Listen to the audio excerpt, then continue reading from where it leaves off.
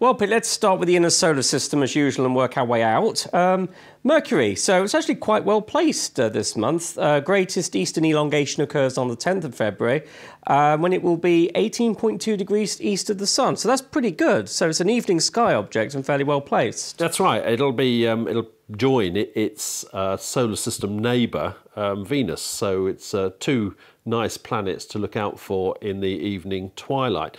The separation remains pretty good, actually, doesn't it, for Mercury for much of the month, even though the brightness drops. So probably you're going to lose it, what, about the 20th of the month, 20th of February? Yes, but between then and the start of the month, you should grab some clear skies and be able to see it there low down in the evening sky. Well, let's keep fingers crossed at least. OK, well, Venus is pretty spectacular. It is. It's the dominant thing. It's like a brilliant lantern in the evening sky. The thing is, you get used to Venus being there when it's like this, and then when it's gone, you do feel an absence, that it's no longer present. Well, it reaches inferior conjunction on the 3rd of June, so that's the time when it will disappear. But throughout May, it'll just disappear really quickly. It does. It drops away very quickly. So don't get complacent with Venus. Enjoy it while it's there. But no, and I have to say, putting my Mercury and Venus section director hat on for the British Astronomical Association, we've had some splendid images through, particularly in UV, showing some really interesting structure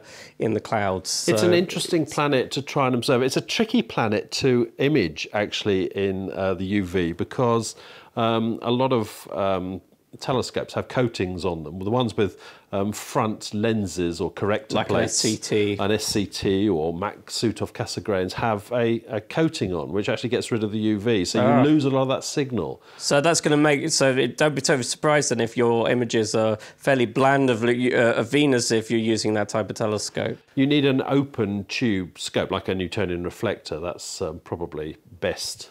But then I'm a Newtonian reflector lover, so I will agree with that. Oh, you would be, but your imaging is rubbish. So you're a sketcher. I am. Yes. I am. Visual observer, please. Visual observer. OK, so on the 1st of February, if you get a telescope to look at Venus, you'll see that it's 3/4 lit. About 73%, yeah. Yeah, a gibbous disk. Quite big, actually, 15 arc seconds across. That's not bad at all. It is. It's pretty good size. But as we get towards the end of the month, it really does get a lot better. So by the 29th of February, because this is a leap year, it will be only 62% illuminated, but 18 arc seconds across. And as we go through now into March and April, it will get closer to us, getting brighter. The phase will decrease more and more, and the disk size will get larger and larger. The other good thing about it is that it's up for a long time after sun has set. So it's up for over 4 hours at the end of the month, which means that as the sun's altitude goes lower and lower beneath the horizon, so the sky gets truly dark and you see Venus in a dark sky. And that's when it's, to the naked eye at least, it's when it's really visually striking. It is so dazzling. But of course, telescopically, that's not the greatest time it's awful, to observe it. Anybody who is thinking of doing visual observation of Venus should try some of the filters that will have come with a telescope. Yellow, blue, red. These all allow us to see into different levels, depths of the Venus atmosphere and see different markings. So, well worth doing. Do you, as a matter of interest, if you're observing Venus visually through the eyepiece, do you ever use a dimming filter, like a neutral density filter, to reduce the glare? No, a yellow filter does that. A yellow filter, so something like, if you look on the side of your filter, it will give a number. So something like a 15, a Raton 15, really does tidy up the image. It's a thick enough filter so it does reduce the glare. Okay. And it helps to boost the contrast of the fainter features, and including the cusp caps as well, that cover the poles. So a general yellow filter is enough. If you've got a larger telescope, a really dark blue filter or violet filter like a 47 really does bring out the images, but you do need to collect a lot of light for that, so 6-inch telescope or larger. Right, so let's head out into the more outer part of the solar system now, skipping over the Earth, and we'll head to Mars. Now, Mars is a morning planet, rising a couple of hours before the sun, and it's actually pretty low in the sky. but it's telescopically quite small, but it's actually going through, at the end of the month anyway, its 5 arc-second limit. That's when you start to draw. That's when I start observing. Although I might start a bit earlier now because I have a 12-inch telescope, but traditionally, that's when I would typically start.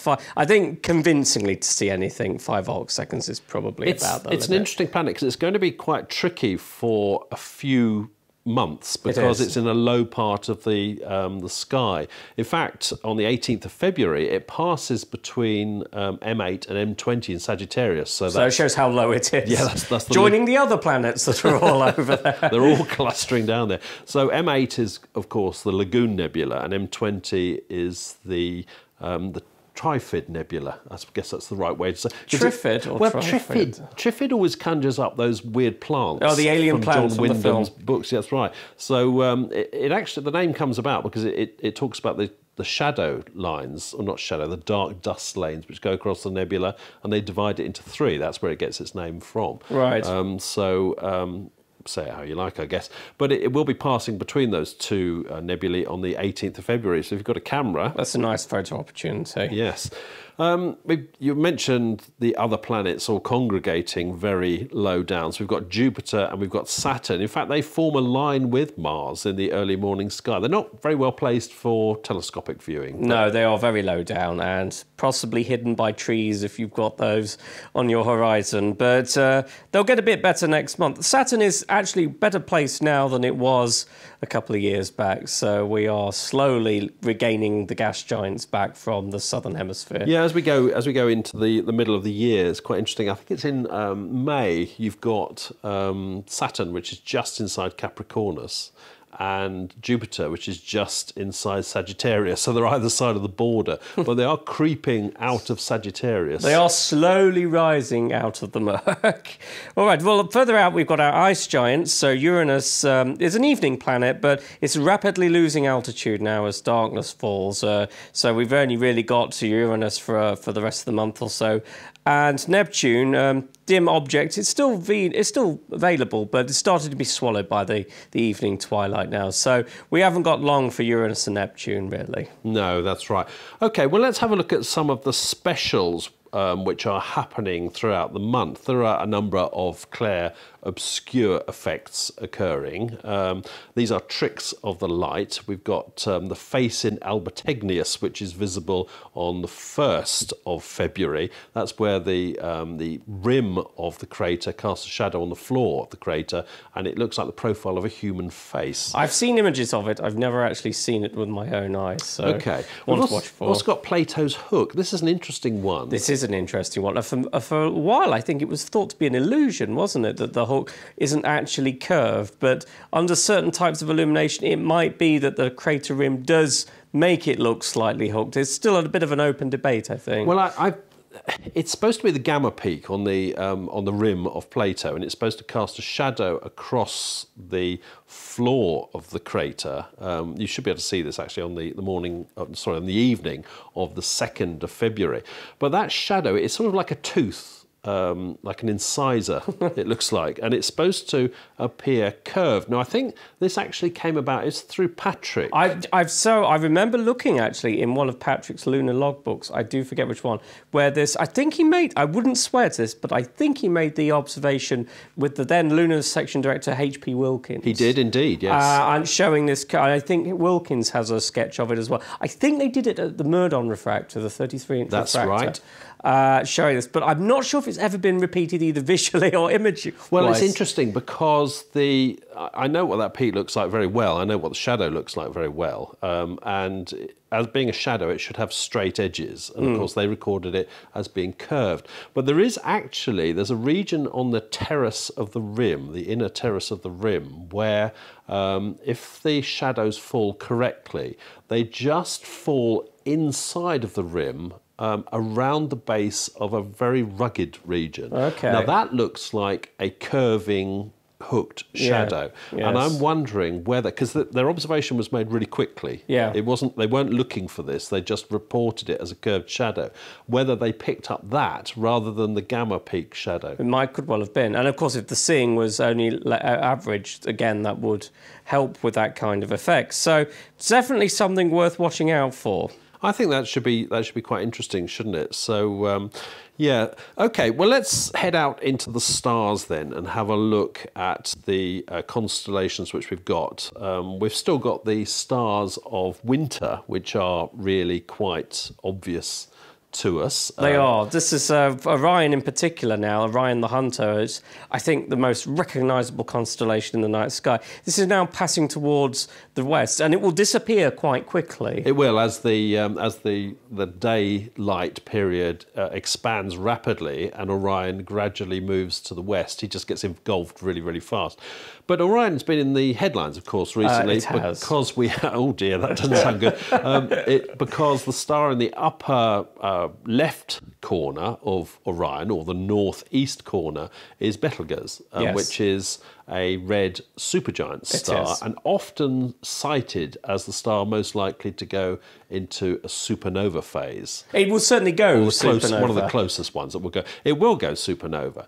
And over the last few months, of course, it has been reported that it's started to fade, which has caused a lot of conjecture about whether it's going to go supernova really quite soon. What slightly irks me a little is that it's been hyped up, as if this is a sudden phenomenon. In actual fact, observers that follow these kind of stars, these are variable stars, stars that change their brightness over time. Yeah. Observers that follow variable stars will tell you that this isn't unusual. This type of star, Betelgeuse, does do this. And it went very faint, I think, in 1978. It got down to magnitude plus 1.8, which is quite faint.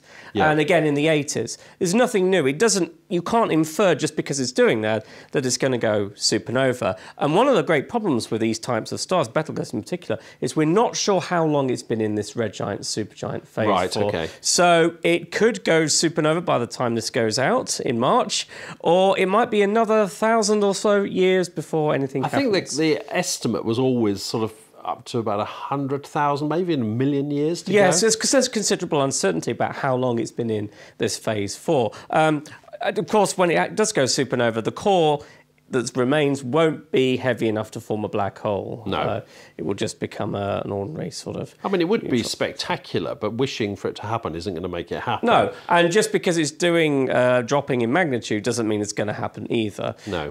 I'm afraid the universe isn't there at our convenience and our pleasure to put on fireworks for us. We just have to take what there is.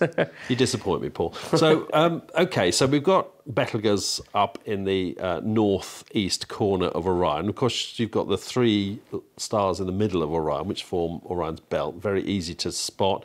If you follow the line they make down to the left, so that's to the southeast, that points at Sirius, which is the brightest star in the night sky. If you go above Sirius and slightly to the east or to the left, you come to a star which is bright in a region of sky more or less on its own. That's Procyon, the brightest star in Canis Minor. And if you join Procyon to Betelgeuse to Sirius back to Procyon, you form the Winter Triangle, which is a large asterism. A very, very large asterism.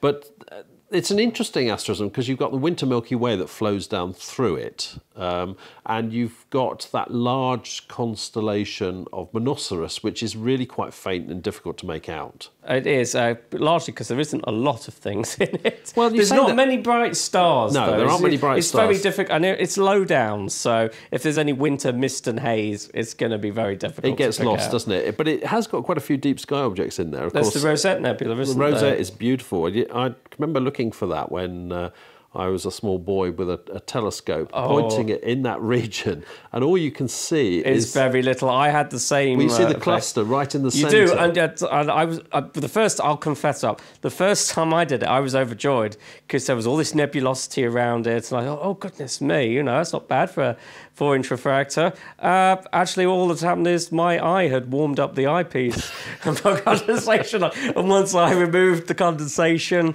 the mist disappeared completely, as did all the nebulosity. So I've never returned to it. So. Well, that's an interesting thing as well, you see, because there is an expectation when you're looking for these things that you're going to see them. And if something happens like you've just described, you can easily convince yourself you're seeing something which isn't actually there. Yeah, so I got suspicious as the nebulosity increased more and more after 5 minutes, and I was already dark adapted, and then I took the eyepiece out and saw it was just steamed over. But nonetheless, invaluable lessons to learn. Well, I have seen the rosette through a telescope, but only when it had a nebula filter fitted, and it's really quite dim. But the cluster in the centre is pretty obvious. That's NGC 2244, and it always reminds me of the dots on a dice which represent the number 6. Okay. So it's sort of 2 lines of 3. But you've got other things in there as well. You've got the Christmas tree cluster. This is a very awkward part of the sky because it's got loads of designations. It's got the Christmas tree cluster, the Christmas tree nebula, and you've got loads of things there. You've got the Cone Nebula, the Foxfern Nebula. It's just a mishmash of many different things. And it's a beautiful area to photograph, but they're all pretty faint. And quite difficult to say. I think a lot of these things have, apart from the open clusters, of course, a lot of the nebulae do have a low surface brightness. They so do. Picking them out can be difficult. I think the Christmas tree cluster itself is quite nice because it does look like a traditional shape of a Christmas tree with the variable star S Monocerotis marking the tree trunk of the tree, and then you can sort of, if you've got a good imagination, you can pick out the Christmas tree shape. It does come out fairly well. But there is another interesting object in Monoceros which I really like. I remember the first time I saw this, and that's the star Beta Monocerotis. Yes, and if you put a small telescope at this, it splits it into the 3 components. I can't remember whether, I think they are gravitationally bound. They are, I believe. So there's 3 stars all going around the common centre of gravity, and it really is quite a pretty sight. It's beautiful. It's really beautiful. It's like it always sounds a weird thing to say, but it's a bit like a bent line. But they do look like they belong together. Yes, and they are pretty good to look at. So there is stuff to look at in Monoceros. It's just finding the constellation itself. But the Winter Triangle is a good guide to it. Anyway, there's plenty to look at in the February night sky. So everyone should wrap up warm and clear skies to everyone. Yeah, thanks, Paul. Thanks, Pete.